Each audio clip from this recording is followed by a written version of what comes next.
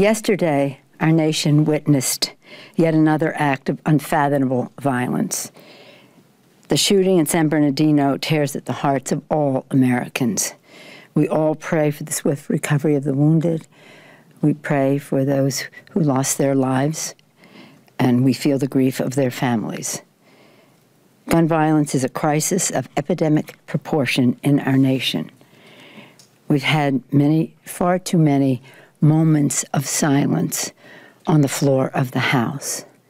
And while it is right to respectfully acknowledge the losses, we can no longer remain silent.